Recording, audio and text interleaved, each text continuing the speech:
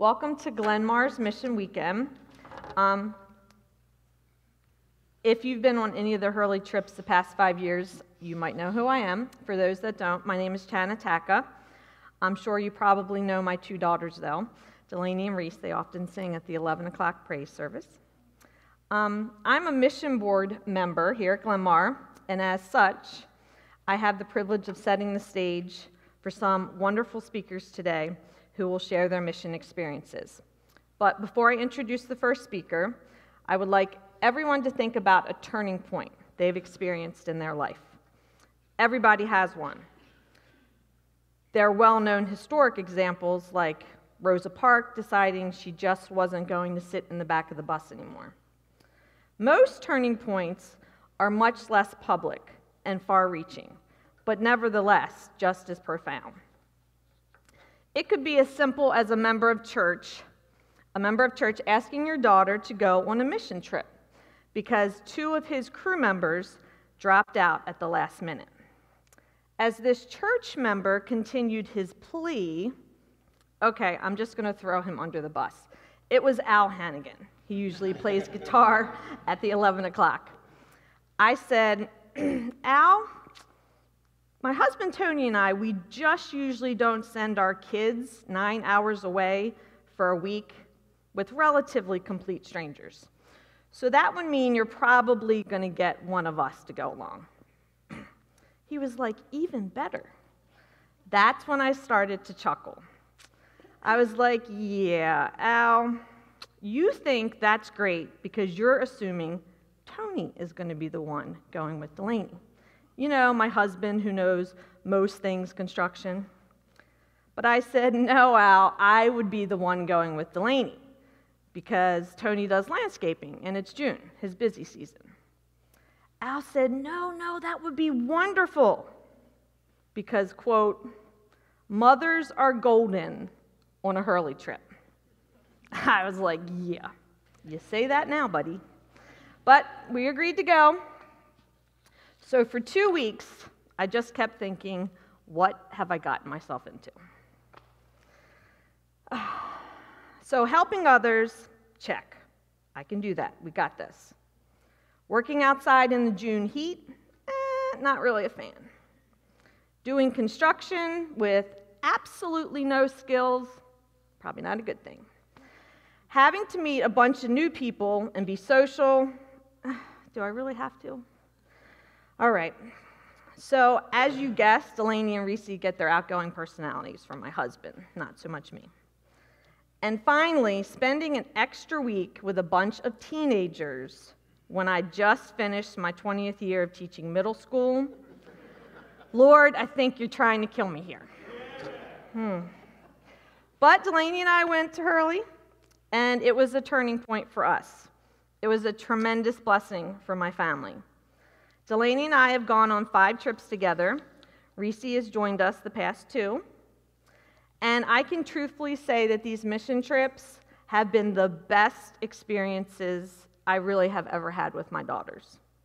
We came back changed as a result of the community that we served, the relationships that we've built, and the work that we were a part of there. The theme of this year's Mission Weekend is blessed to be a blessing. And it really is true.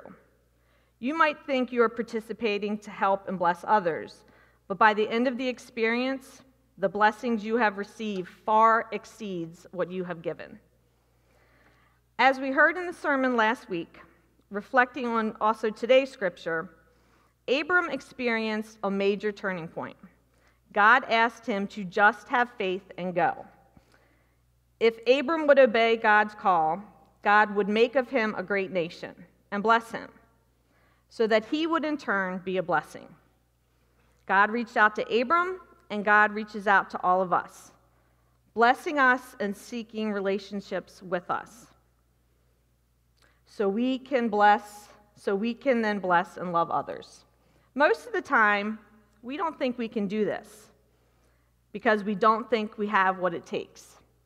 But the reality is, God has already provided everything that we need.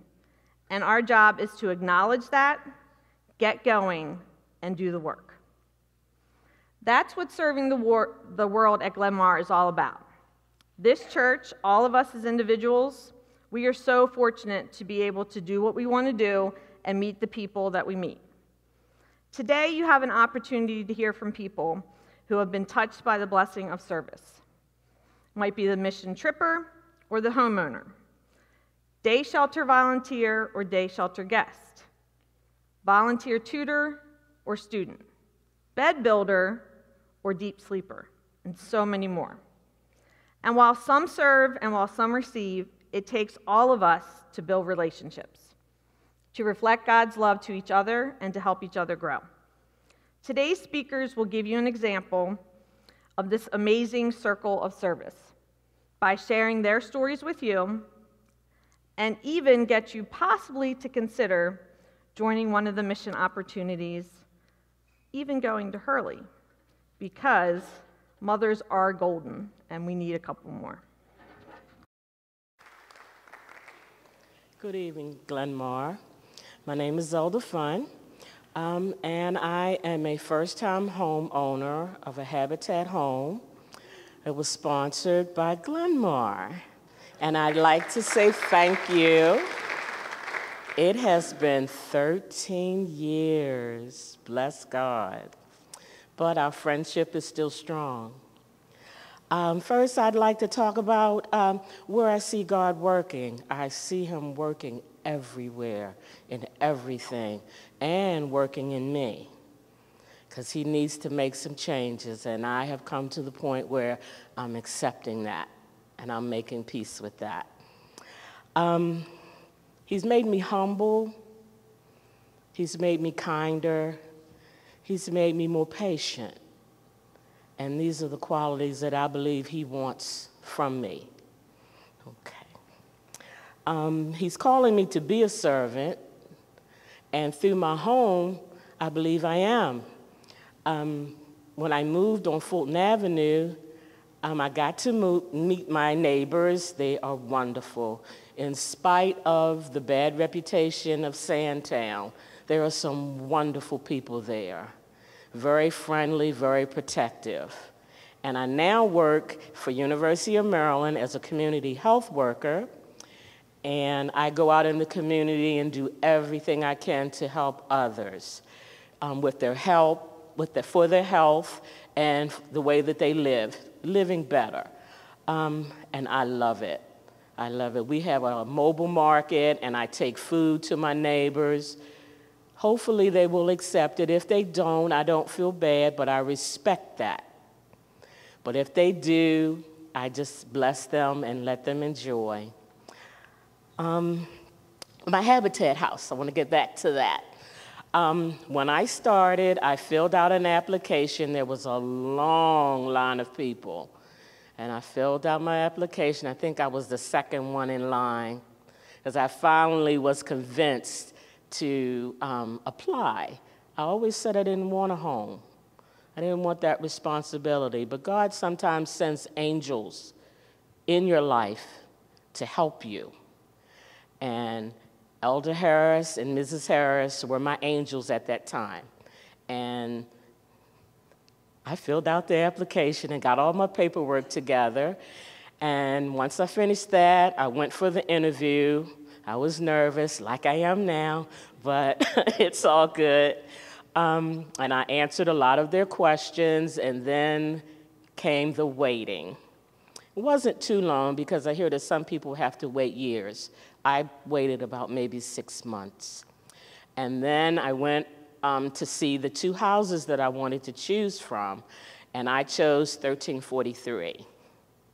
And that's where I met my friends.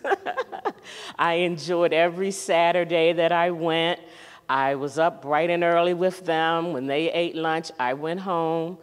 And as soon as I finished, I came right back, because I wanted to get all my hours in that I had, because they required us to do a certain amount of hours. And we were also required to put down a down payment. But they gave us enough time to make payments, which was good. I finished everything I had to do. I even helped other people with their homes, and that helped my hours too. My next door neighbor, Elder Harris and Mrs. Harris, their son lives next door to me. And that's pretty fun. I also helped with the neighbors next door to them and next door to them. So it's been a pleasure.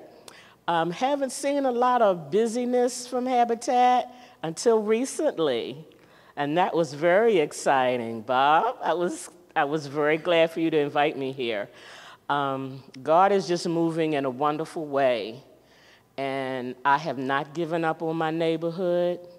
I will not give up on my neighborhood. The people who live next door to me on either side and around the corner, we are our homeowners now. We are proud. We're going to stay that way, and we are determined that our community is going to be good. So I'd like to say thank you, Glenmore. You made such a big help for me, and I will never forget it. And at any other time you need me to come, as nervous as I am, I will be glad to come and speak to you. Thank you.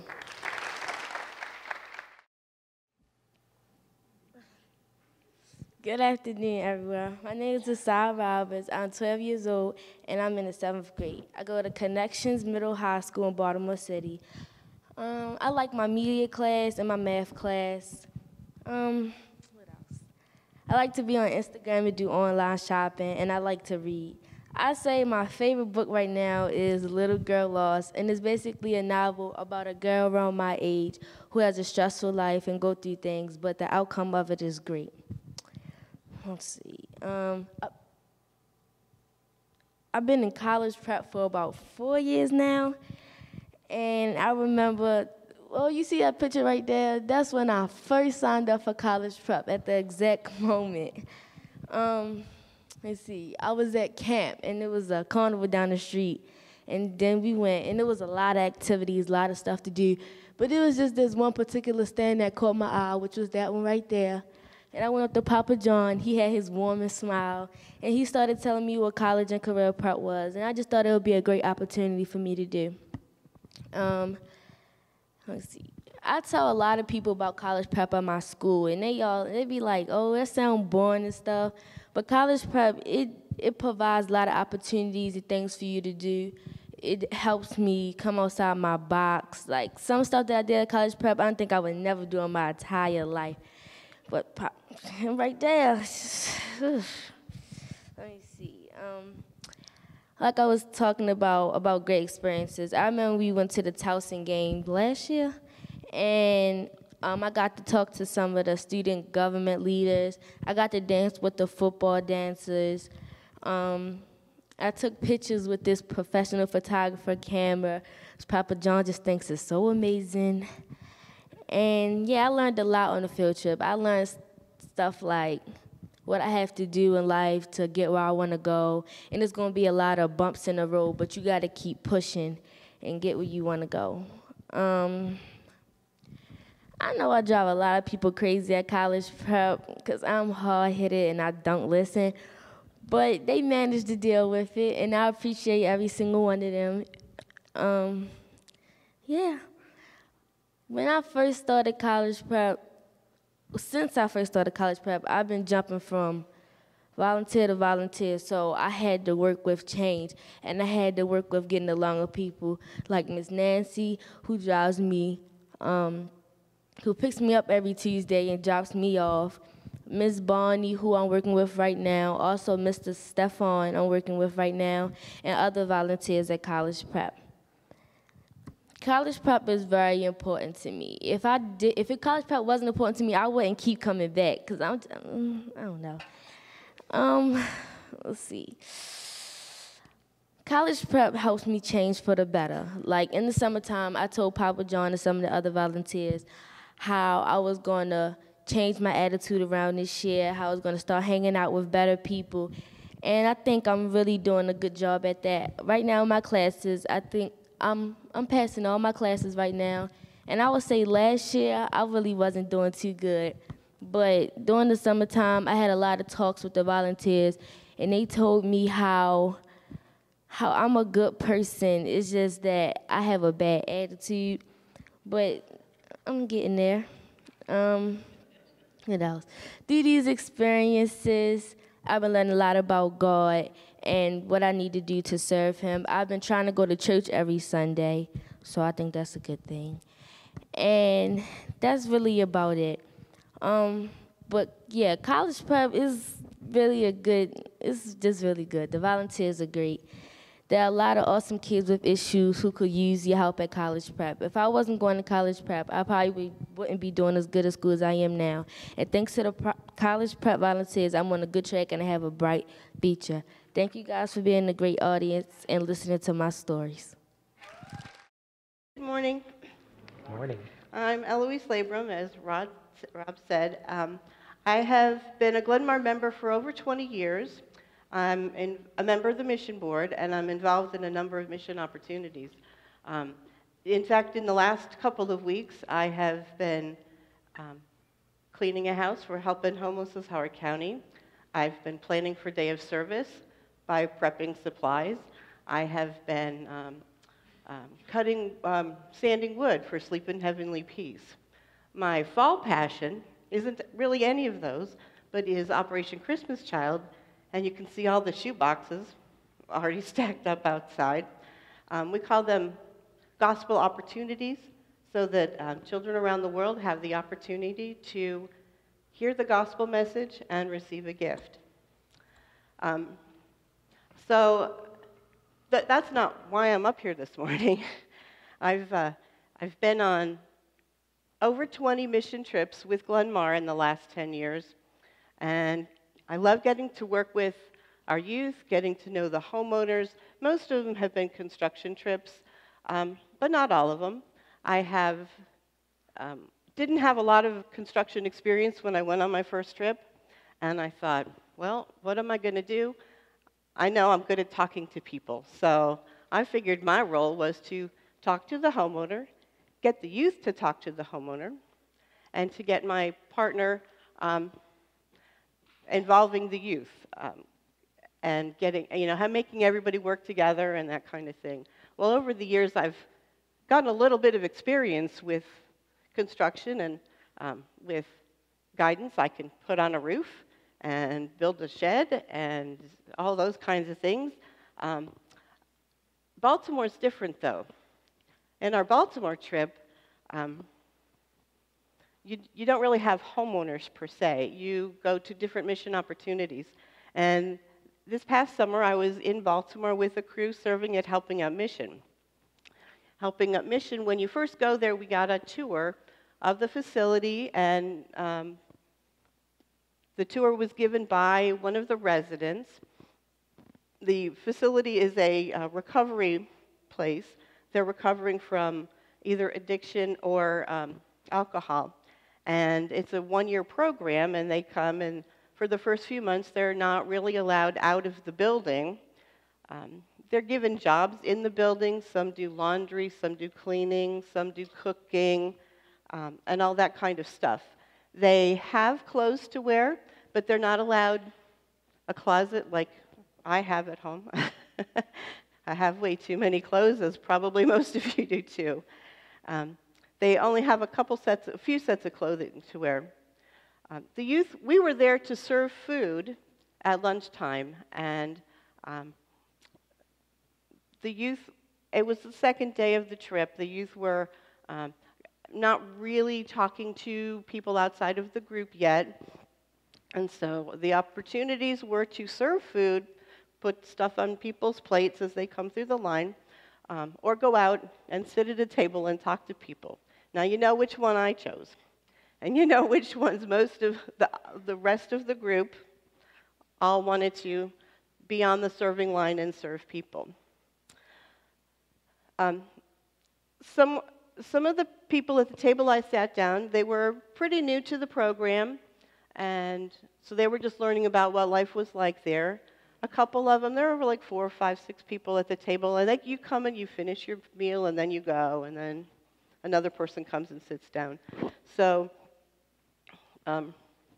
they came, they were just talking. We were, how long have you been here? That kind of thing. They were so appreciative that we were there serving them, realizing that it was out of our people's comfort zone to even be in a place like that. The people were not scary at all. Some of them had decorations on their skin, but they were really not scary. They were very grateful to have us there, and they were telling me how much they appreciated having people get out of their comfort zone to come in and serve them. And they wanted me to take it back to tell everyone. So one of the guys at the table got up to get a refill on his drink. And he turned around and started to walk away, and I said, "Oh, I like the saying on the back of your shirt." And so he turned around, and he said, "Really? Do you want it?" And I said, No, I can't take your shirt." And besides, it was a cafeteria full of people, mostly men. There were a few women because they worked in the building, and we had teenage girls on our serving crew. And I was like, "No, please don't take your shirt off." And he said, "Are you sure?" And he lifted his shirt again. I said, No. So he got a drink refill and came back. And we chit-chatted a little bit more. And then he got up and he took his tray to the dish thing that you take your trays to. And he came back around the other side of me. And there was a pole there, and I couldn't see him all that well. So he was over here, and he said, "Really, do you want my shirt?" No. Now, the shirt says, "What else can we do for you?" And I thought, as mission people, sometimes we think that that's why we're here. What can I do for you? How can I serve you? What can I do for you? But it's about more than that. For him offering me his shirt was just a little bit mind-blowing. So as he was standing on this side of the table, I said, No, really, I don't need your shirt. I have plenty at home." So what do you think he did? He took off the shirt, set it on the table, turned around, and walked out the door. I don't remember if I even had a chance to say thank you, because my initial reaction was I was embarrassed that he would not only take off his shirt and walk out of here without a shirt on, but he has so little. He can't just go and get another set of clothes from the store. I have so much. I don't really need another shirt. But as I thought about it, he doesn't have the opportunity to serve like I do. He was serving me by giving me his shirt. So I was truly humbled by that. After I got over the embarrassment, I was truly humbled.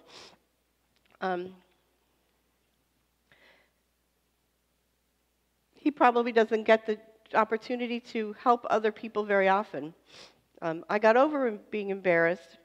He had a chance to bless me with his shirt. And I humbly wear that shirt today with the saying. It was, it must have been a God moment because the shirt fits me. So I knew I had to wear it. We're called to live in community and to love one another. How many of you have had someone give you the shirt off your back? Thank you for listening to my story. All right, hello, my name is Terrance. This isn't my first speech. I've actually done 2 other speeches, so this is my 3rd one. I'm from the College and Career Prep program, and today I'm going to be telling you guys about my Hurley experience and how it changed me. So I've actually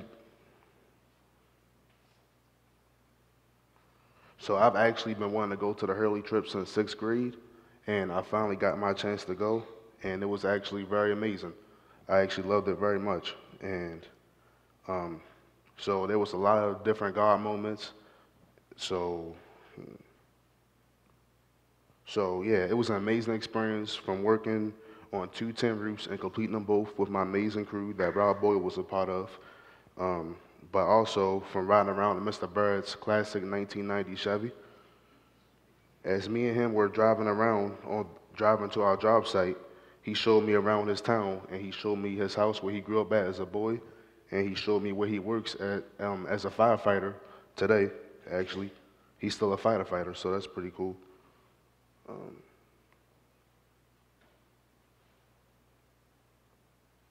All right, so, but yeah, also driving around with Mr. Bird, you know, I felt like I was driving in the past because the Hurley town is like it's like not up to date. It's very old school. An example from that is, you know, we stopped at a gas station for gas, and the gas pumps, you know, it was just a standardized 2 pumps like back in the day, you know, like the little 2 gas pumps. That was just it. It wasn't like 4 or 5 of them. So yeah, that's an example of how the town felt old school. But, you know, just seeing so many different things, you know, like driving past coal mines, you know, seeing the mountains, you know, houses, not a lot of technology like we live in today. So, you know, that's how it felt like, you know, very old school. So this brings me to my next point, that after spending quite some time in Hurley, I realized that Hurley was very different from where I had grown up at in Baltimore City. You know, it wasn't a modern town with up-to-date technology and stuff, and they are just happy with that. Like, they don't really care. They don't gotta have the brand new technology, like brand new flat screen TVs in their living room or nothing. They just live good, you know. So they're like a family down there. They don't have a lot of stuff, and what they do have, they share together. I saw how they was a family at that community cookout. The community cookout, you know, was like pretty much everybody from Hurley down there. They were all smiling. They were all happy. They were just happy. They were happy with what they had, and that just made me smile. And I shed a couple tears because, you know, in Baltimore, we also don't really have that much stuff, but they get through it together, unlike us in Baltimore City. So, yeah. So the cookout backs up that claim.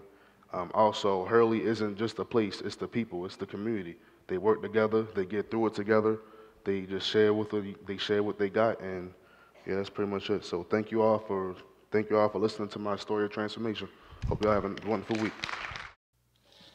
Good morning. Glenmore, my name is Amy Barnes, and I am here to answer the question, to what is God calling us? To which I would answer, God is calling us to experience his joy and to experience that joy fully.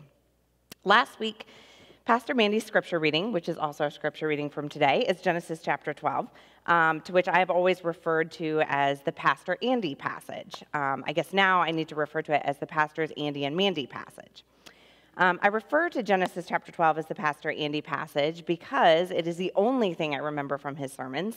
I remember it because I only had to remember 2 words, so and that. God tells Abraham that God will bless him so that Abraham can be a blessing. So to what is God calling us? As Pastor Mandy reminded us last week, God called Abraham and Moses and Isaiah so that they could be a blessing. God calls us too to be blessings so that we can experience his joy. The Gospel of John tells the story of the vine and the branches. In the 15th chapter, verse 11, Jesus tells his disciples that he tells them this story of the vine and the branches for a reason, so that Jesus' joy might be our joy, and that our joy may be wholly mature. So to what is God calling us? Joy, his joy. He's calling us so that we might wholly experience his joy. When we arrived at our work site in Tarboro, North Carolina, I was excited. I looked forward to the wind in my hair, the sun on my skin, the adventure of replacing a roof. It would be a great joy. I couldn't wait. Just as I strapped on my trusty nail apron, our work site coordinator, Jeff, walked directly up to me, looked me straight in the eye, and rather pointedly asked, who would like to replace the insulation under the house? Not surprisingly, all of our crew members were silent and began shuffling away. I looked over at I would generously call a roll space rather than a crawl space and tightened my nail apron. Our coordinator, Jeff, was undeterred. You look like you'd be willing to go under there, Jeff said. I do? I thought, because I have my nail apron and my hammer and my nails and my safety goggles. I'm ready to go on the roof. "We've got hazmat suits for you," Jeff said, clearly assuming I had already agreed to the job. "Hazmat suits? DuPont Tyvek? You're joking, right?" Jeff smiled, but did not seem to take my lack of enthusiasm as a solid no. "Here's the insulation and the pins," Jeff continued. "All you got to do is put it up between the boards." It was clear that Jeff had previously convinced some other poor soul to crawl under the house and remove the ruined insulation. He was not giving up. My silence was just not getting through to him.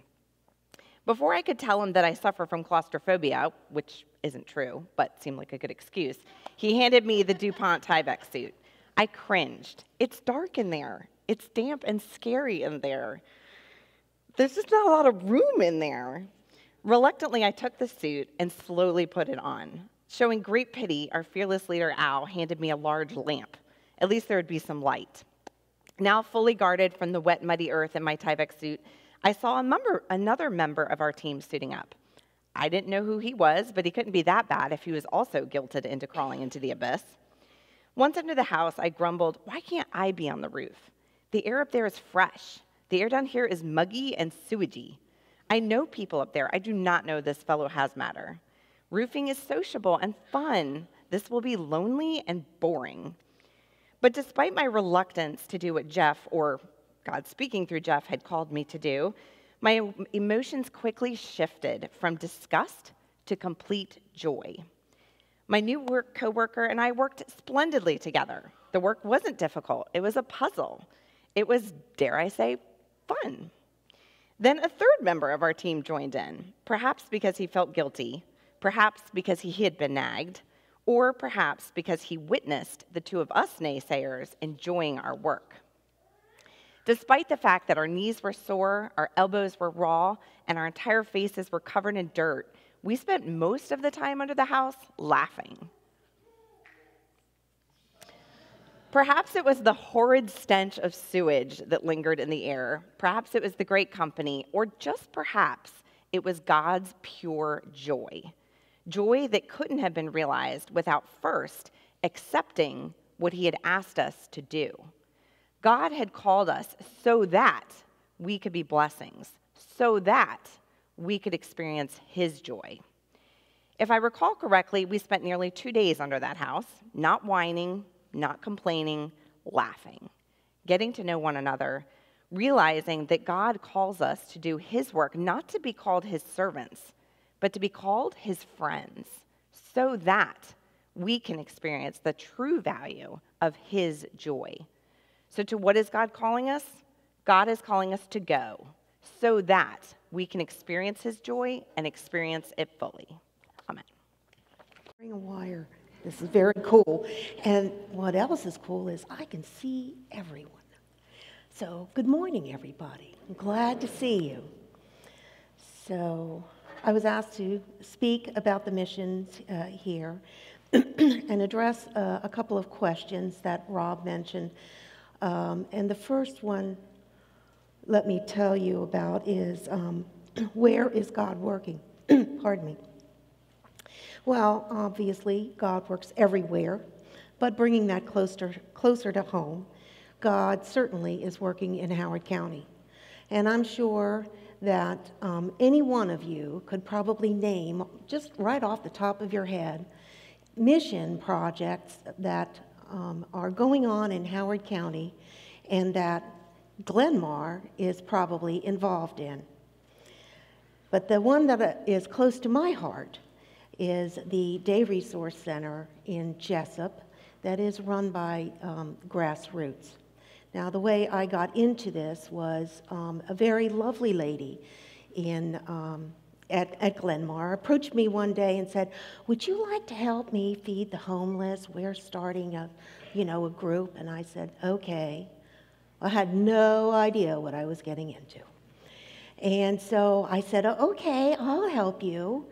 And she just reeled me in, just like a wide-mouthed bass.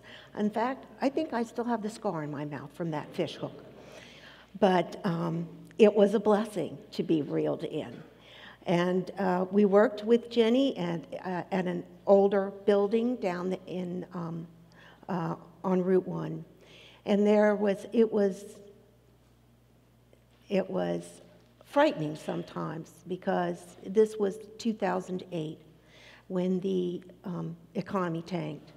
And there were so many people who had lost their jobs and then lost their homes and their cars and their health insurance. And it was just frightening. And you felt so sad for them. And to try to do something for them is what the day center was trying to do.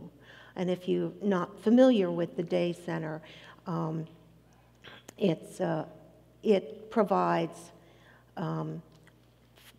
warm food, well, except in the summertime it's cold, but balanced meals. It provides a place where people can stay. It provides showers, free laundry facilities. We have drivers of vans who go and pick the people up at specific places and take them back. And we have a pantry where they can get non-perishable foods and used clothing. We also, in those early days, we also gave out tents and sleeping bags and propane heaters and just everything that we possibly could get our hands on to help these people make it through the hard times. So our team has been working. We work every month, and we go down there with 9 or 10 people, and we do all these jobs, and we serve the food, and we interact with the people, and this has been going on every month for 11 years.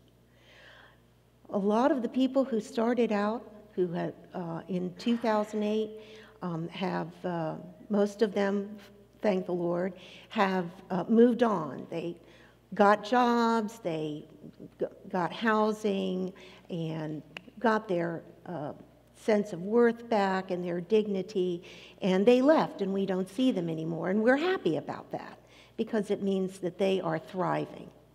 But it never stops. There are always people in need. And I think one of the other questions that God is calling us to do, or at least I feel our team is being called, to deepen our commitment to the day center and expand our team so that we can provide more services and to be able to get to help them in the areas that they really need. So thank you very much for listening this morning, and God bless you. My name is Dan Kagey. I've been a member of Glenmar for 35 years, and yes, I've gone on a few of those mission trips to Hurley and a few other places. I've been over 25 of them, I think, over the past 20 years or so, and you know, they do change your life, that's for sure. And I did it when, I guess my turning point thing was, I did it when my kids were already past the age to go with me. So I was going just as a single, father, but not with my children. So, and I got talked into doing it by DC. So, but the mission that I want to talk to you today is sleep in heavenly peace. And you'll probably know it more by its motto, which no kid sleeps on the floor in my town, right? And this is not just a Glenmar ministry. This is a national charity. It's a national 503c. And I think it's important to know how it started. A guy in Idaho realized that a neighbor child was sleeping on the floor. He organized a family event to build this bed. And by the way, he borrowed the tools from his wife. Okay? When he delivered the bed, the child's joy just overwhelmed his heart. And he thought, well, maybe there's some other kids out there that maybe are sleeping on the floor. So he put a post on Facebook. And to his shock and surprise, not only were a lot of responses coming back that there were other children sleeping on the floor, but there was many, many more people that responded back saying, we want to help build beds for people that are sleeping on the floor. So to make the story kind of a little shorter, Not too long after that, he quit his job. He started this charity. And over the last 8 years, there are now over 200 county or city chapters in the United States of Sleep in Heavenly Peace, one of which is Howard County's chapter. Now, so how did Glenmar get involved in this? Every year, we talked about, we have hundreds of kids and adults that go to Hurley and other mission areas that are outreach. And they all, now all these adults, it's literally hundreds every year. And over, say, the last 20 years, that's a lot of people that are pretty good with tools, right? And they all come back with one kind of response, which is, why can I only do this once a year? How can I only serve once a year? We get together, we do this major thing that's 12 hours away or whatever. How come I can't do something locally, right?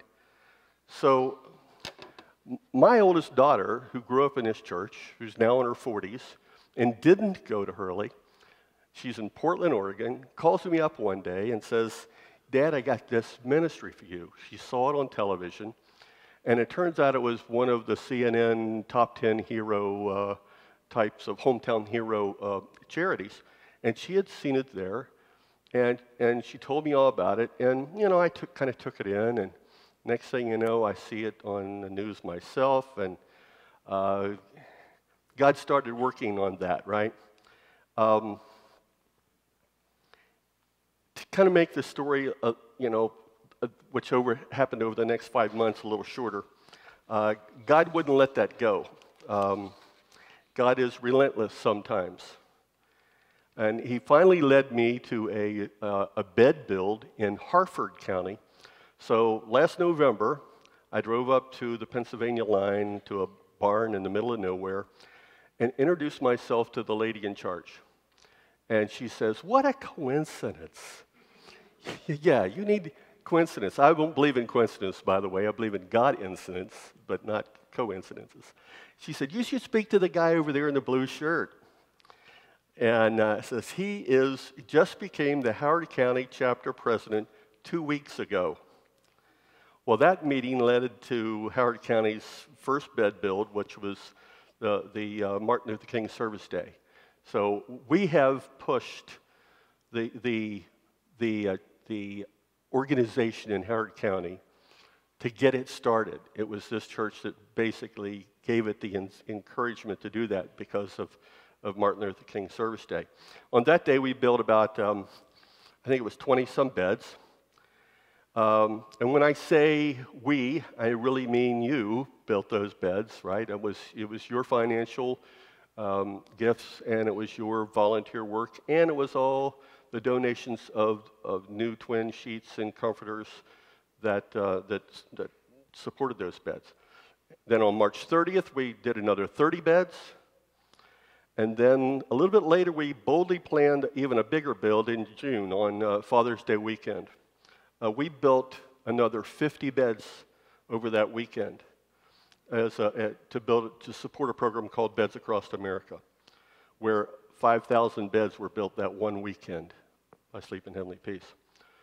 All these have come through Glenmar's support: financial, hands-on volunteers that build beds, and donations of new twin bedding.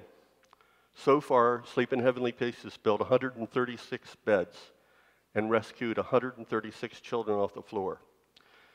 But you really can't, if you haven't been either building beds or been on a delivery team where you actually go in and deliver the beds to the child's home, you really can't imagine the impact that happens, the physical, the mental, and the emotional impact of those children. It's a very lasting impact. And you saw the pictures roll by, you saw the smiles. I have 136 pictures, and every one of them, that child is smiling, And by the way, there's presently about 50 people on the waiting list, 50 children waiting on the waiting list in Howard County for beds. Would you believe that in Howard County, there's a waiting list that we can't keep up with? So the next picture is the 40 volunteers that showed up for the morning shift of the June 15th build, and because that was a large build, and the slide after that is the 30 or so volunteers that showed up for the afternoon shift, where we built completely from scratch, from wood that was donated by Lowe's, all the way to beds that were stained, right, all the way. So it's a big effort, and we get comments from children all the time, thanking us for building the beds. One of them you'll see here on a slide, but I think my favorite came from Dave and Valerie Eddy, who I go to the 9:30 service. They heard a friend sharing about a neighbor child who had said, "Some church cared so much that they made me a bed." You know, you are that some church, right? The next Glenmar Sleep in Heavenly Peace build is going to be November the 16th. You can sign up out in the Narthex to volunteer. You can donate money for food and, or not food, wood and mattresses. Or if you like to shop, you can donate twin sheets and comforters. Everything that we provide the children is brand new. There'll be someone out, the crew out at the table, or myself in the gathering place. My wife says that every time I do something, there's always a bottom line. And the bottom line is really this. Luke Mickelson in Idaho 8 years ago felt a calling. He provided a bed for a neighbor child, one bed for a neighbor child. And in only just a few years, there's been over 22,000 children got off the floor by beds across the United States. It's a life-altering effect.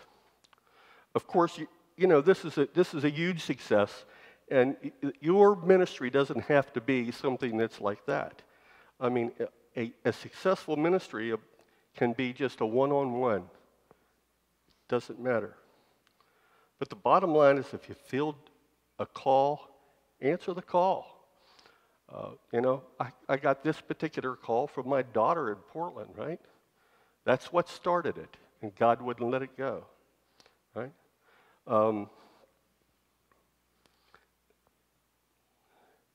Sleep in Heavenly Peace always needs volunteers. No experience necessary. There's a sign up out there. But be a participant in some church event, you know, ministry of some kind. Be in service. Love is to be in service, right? Be active. Take seriously Jesus' command. Love God by following the command that he gave, love thy neighbor. As part of a personal study that Bible study that I do all the time, I'm reading one of Rick Warren's books, and I just kind of wanted to end with a line. He talks a lot about servanthood, and he talks about the difference between servant leadership and he says that the road for servant leadership is relatively full, but the field for servants is wide open. So the call to really be a servant, you know, be the Christ servant is always there. Amen? Hi. My name is Molly Sellers, and I went to the Baltimore Mission Camp for the first time this year. I'm a 7th grader at El Camels Middle School, and I have 2 parents who are sitting over there named Chad and Jen Sellers, and one little sister who is sitting over there and sang with the praise band earlier named Leah. As I think you all know, as I already mentioned, I'm here to talk about the Baltimore Mission Camp. I saw God working in many people, including me. I saw God in my group mates, Olivia, Paige, Matthew, Nathan, and Cece. I also saw God working in my dad, Holly, and Lisa, my 3 chaperones, you could say. I saw this when we went to Little Flowers, and everyone was playing with the kids, and the kids were having so much fun. We played this one game where the kids were the cops, and we were the robbers. If we did one thing at all, they would say, "You're going to jail." Only we would get out of jail by making them catch another criminal. For example, my dad. He was always in jail. Also, at Art with a Heart, we made some origami things. We weren't supposed to take anything home, but the dude at the origami station said that we could. So I saw God in him because he knew that we worked very hard on them. And we were kids. We wanted to take them home. At Art with a Heart, we also made pop art to put on trash cans to make Baltimore more beautiful. And we made glass art that Art with a Heart is going to sell and use the money to help with the jobs program. On the first day, we went out to Baltimore and we had $5 to give out to people. When we went around, I saw God in me, Cece, and my dad, my group members. We went around and gave out money for people to pay for their parking, as well as gave out lunches that my group made. I also figured out what Han meant, thanks to a very nice lady that was a shop owner in Hamden. She also helped me figure out why there were so many flamingos in Hamden. Only when we were starting to get done, a storm came around. It got crazy windy.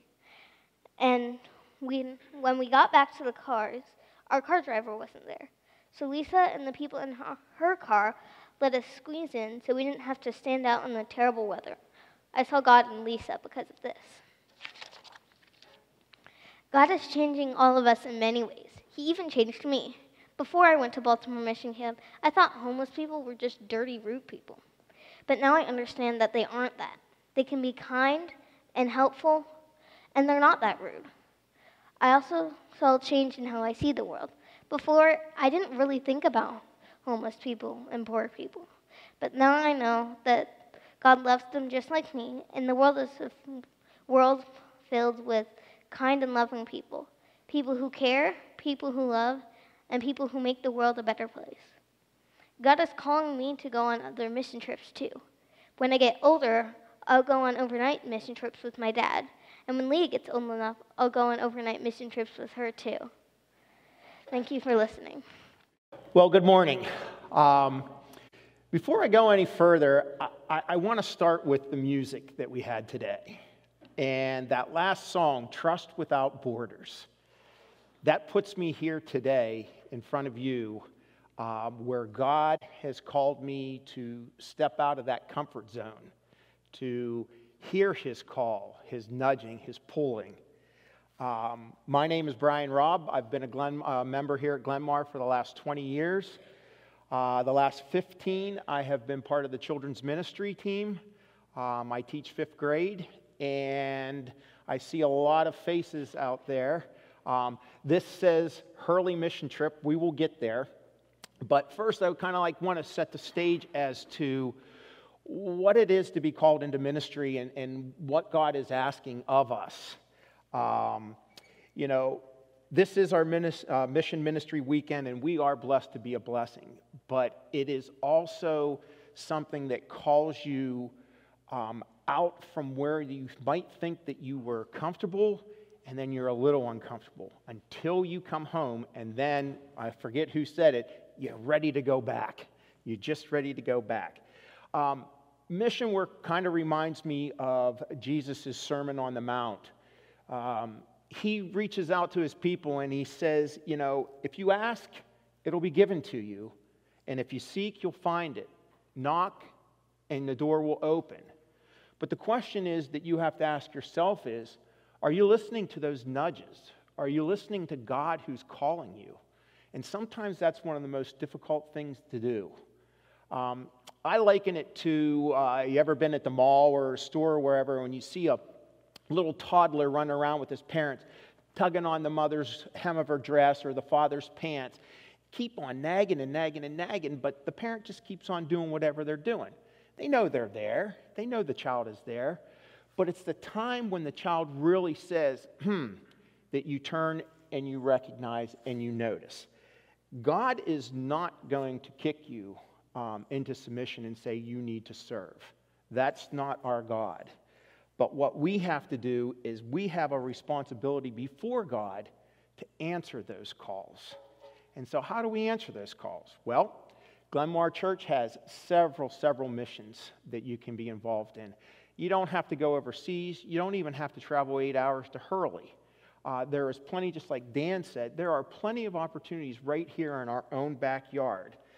And as you accept those calls that God gives you, and you do answer, your growth then will begin and end with Jesus. There's nothing that you need in between because He covers it all, everything. We are here and we are made to glorify God through our actions. And mission is just one of those ways that we can accomplish that. He engineers our circumstances. It's up for us to answer that call. So ask yourself, how's God nudging you today?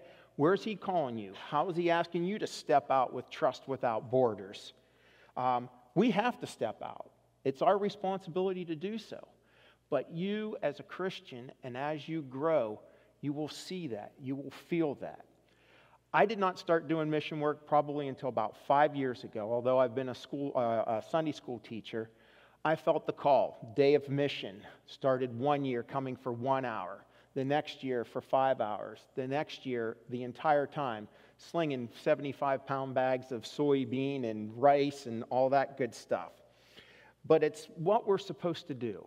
It's God's will, God's word, and God's work are permanent. It's up to us to answer that. So, I recently just went on the Hurley mission trip for the very first time. And I will say, as I'm looking around here, I see a lot of faces that were with me. I see even actually members of my crew team. Hannah, Prem, you were on my team. And we were actually working one day. We were putting on a tin roof in Hurley. And we showed up at the house. We knocked on the door. The homeowner was completely surprised that we were there. The materials were all laid in the yard.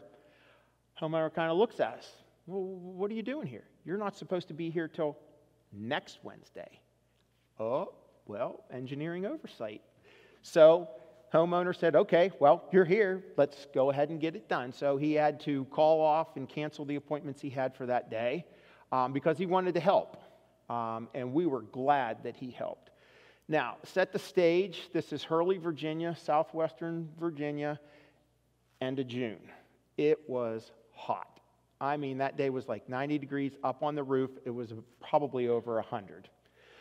So we were taking a break for lunch, and we got down off the roof, and the homeowner was he loved horses. He raised horses. He and his brothers through the years used to do equestrian shows, things of that nature. And he walked into this old beat-up barn, had a tack room. He went in and sat down. So I went in with him. And he and I sat there on two dirty chairs, just trying to get cooled down, drinking lots of water. And we just started jabbering back and forth.